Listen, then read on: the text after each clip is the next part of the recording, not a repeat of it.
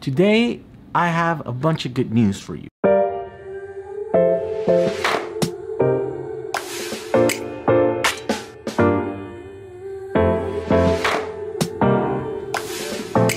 Starting with the first one. If you are one of the ones that ordered a Bendy Pot a year ago, I am really close to actually shipping all of them.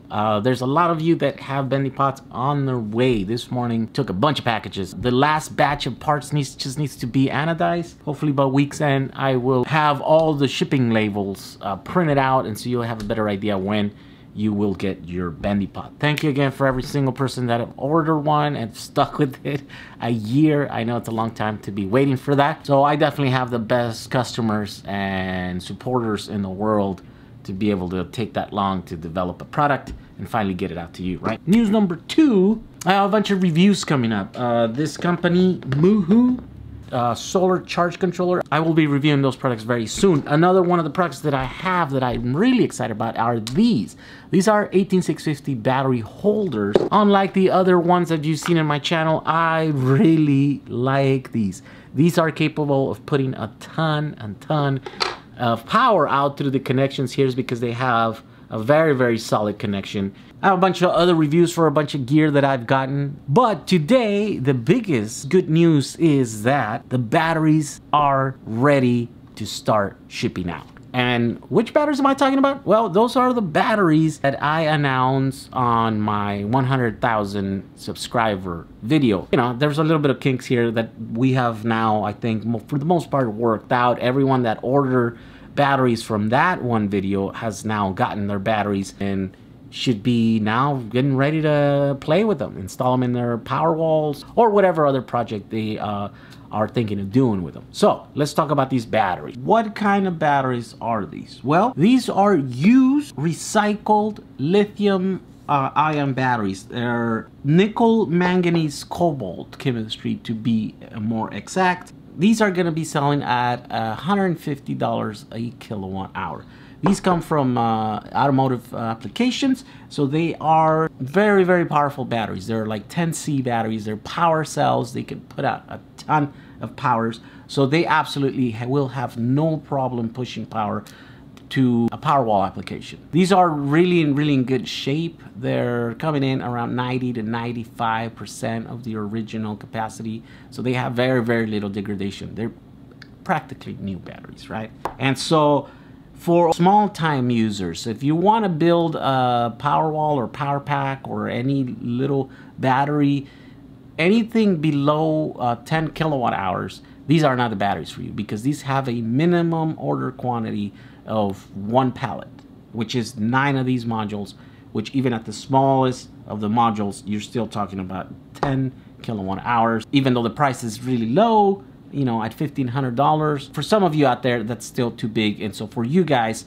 you'll have to check this link here. You can check out those other batteries. Those will come in smaller. They look like this. These are the hoverboard batteries, or these Boston power cells that come on 12 volt. That's an easier entry level for you guys for doing smaller power packs, smaller power walls, right? But for the rest of us that we're doing 10 kilowatt hours or more, these batteries here are great. First of all, I'm getting worried at the kinds of questions that I'm getting from you guys out there. You know, what's the float voltage on these?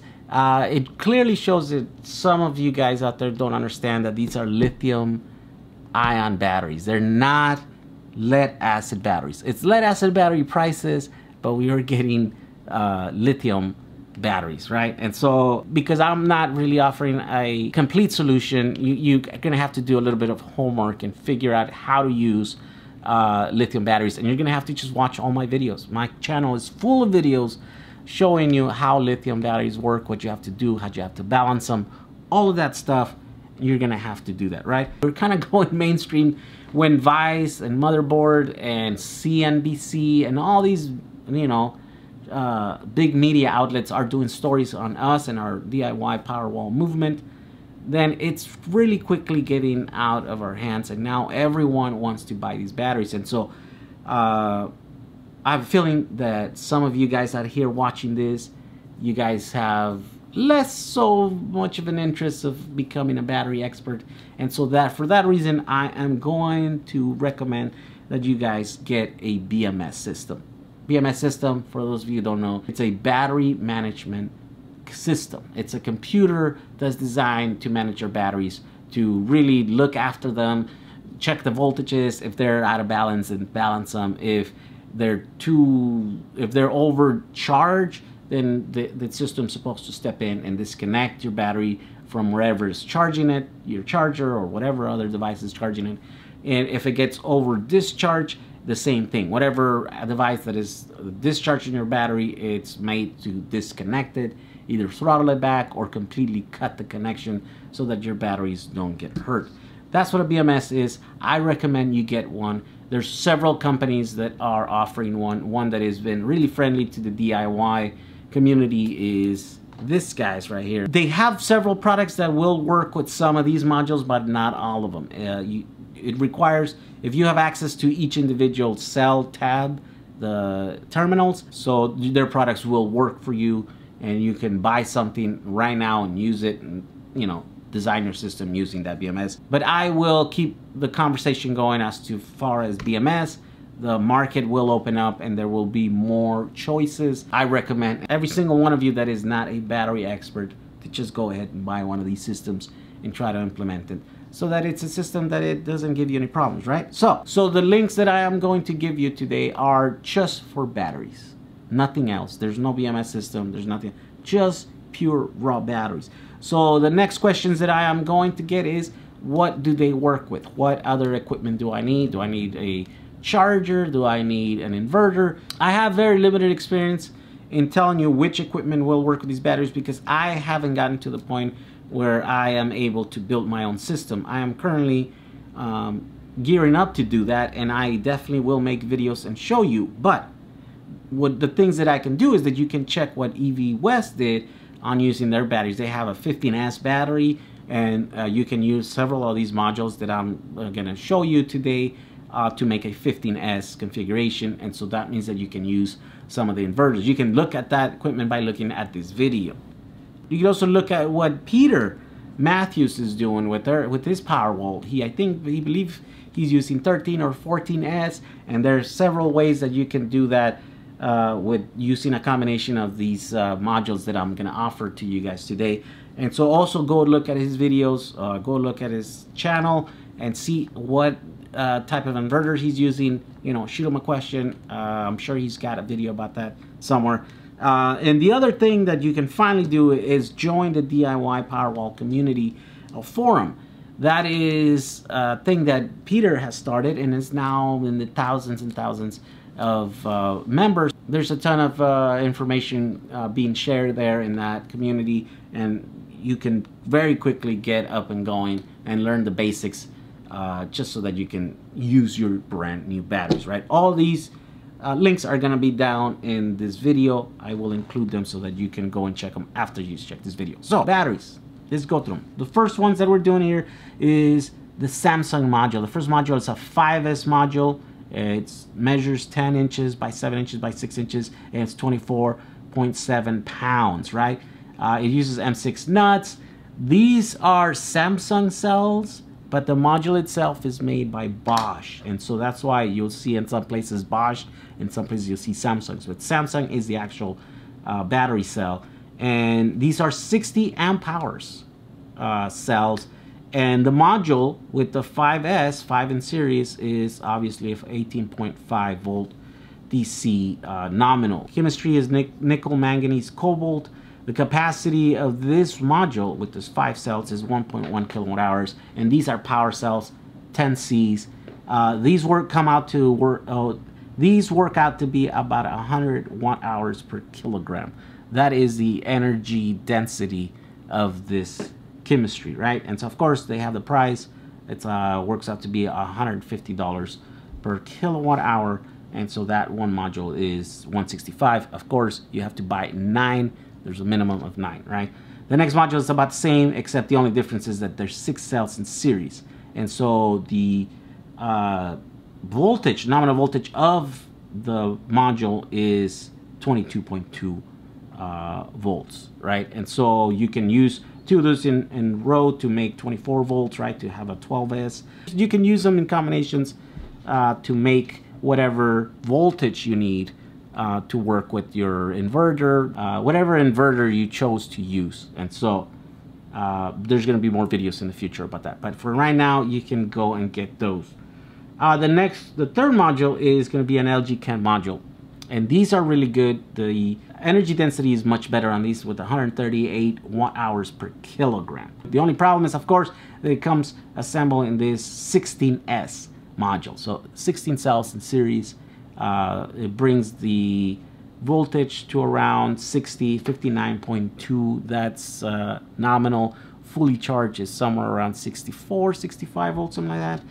And so you have to keep that in mind when you're buying this module. The other thing is to know about this is that it doesn't have as easy access to the battery terminal. So if you're going to buy this module, make sure that you're going to have that. It's going to be a bit of a challenge to find a BMS system that works with it, even though you have the BMS connectors and leads and stuff. The third module here is the Johnson control, and those are wired slightly different. These are probably my favorite one of all because they have the same 138 watt-hour per kilogram, so the energy density is there.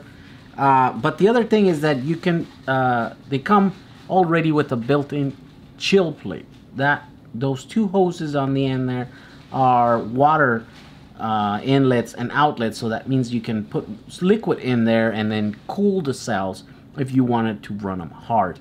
Usually in a Powerwall application you don't have to, but you know, if you put this in some other application like automotive or something, then you might want to, you might have to actually use the liquid cooling if you're running your cells hard enough, or they're going to create heat.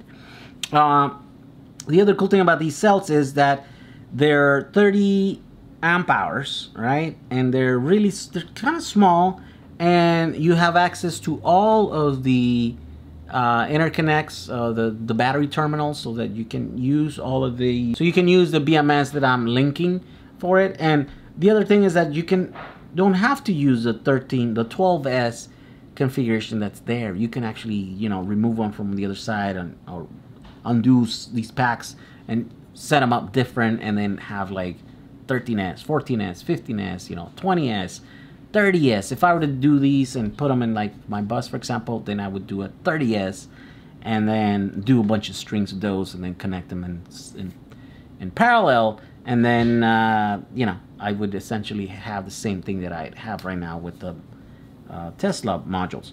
And so these are really good. They come in this module, which is 48 volts times 2, right? So you can actually connect both sides and then make, you know, I don't know, now what is it, 48, 96 volt if you wanted to. And of course these sell for $375 plus shipping. There's a minimum order quantity of 9 with these ones also, so it works out to be the same $150 per kilowatt hour. Great price, great batteries. All right, and then there are also available a few other little accessories like these Tyco Electronics contactors. These are essentially, contactor is just a big switch. It's a solenoid. You put 12 volts into the little connector there, activate the coil that will connect the two main posts there. And so it's a switch. If you put 12 volts there, then it connects the high power connection. It's rated about 350 amps, 400 volts, and it's a tiny little thing, about 2 inches by 2 inches by 2 inches, weighs about 1 pound. And this has a street value of like $130 or something like that if you were to buy that one contactor in, you know, any place that sells this sort of stuff. Here we're selling it for about $49, about half the price because it's used, but it's in, you know, there's plenty of life on those. They last a long time. Also along with that is the laminated copper bus bars. These are the connectors between the modules. If you were to want these type of connectors in your application, looks really professional. It's really good, and it's really easy to do. There's about 4 different lengths of this, guys, and so they were selling them for $4 or $5, $6 or $7 which works out to be cheaper than if you were to buy the equivalent size cable that could carry, you know, that could carry the same amount of current, right? I think you would pay about that much per foot. Next are balancing cables. So the LG Chem modules have balancing wire harness, and they have two connectors, different types of connectors on one side, but basically you can have individual, so you have access to individual cell terminals through these little cables, and in the future there will be a BMS system that you will just be able to plug into the other side of this connector, and then and that's in the future. So if you wanted to get your batteries and design your system, and by that time maybe the system will be available, then that's great. You will also be able to use the Samsung modules also have their balanced wire harnesses, and they're slightly different. They're different connectors or whatever, but they do the same thing. You'll have to work out the pin outs because I don't have that. I actually figured them out once before, but I don't have that information in front of me, so you'll have to do a little bit of homework. And if someone else does it, definitely will share it with you guys. And that is about it. Remember, you are buying these batteries from a company called Tech Direct. I don't own any of these batteries. In fact, I don't even have any of these batteries, which is kind of unfortunate, because if I had them, then I could work myself on building power walls using these batteries and record the whole thing step by step and give you guys instructions, right? I do plan to do that in the future, but I'm just not ready to buy any of these batteries. Remember, the best way for you guys to help me do some of these projects is by becoming my Patreon. 100% of that money that goes in there, I use it to put back into these projects, and that way I can make more videos and then show you guys all the information that you guys seek, right? So, thank you for watching this video.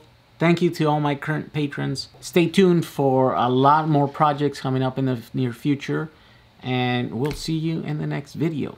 All right, bye.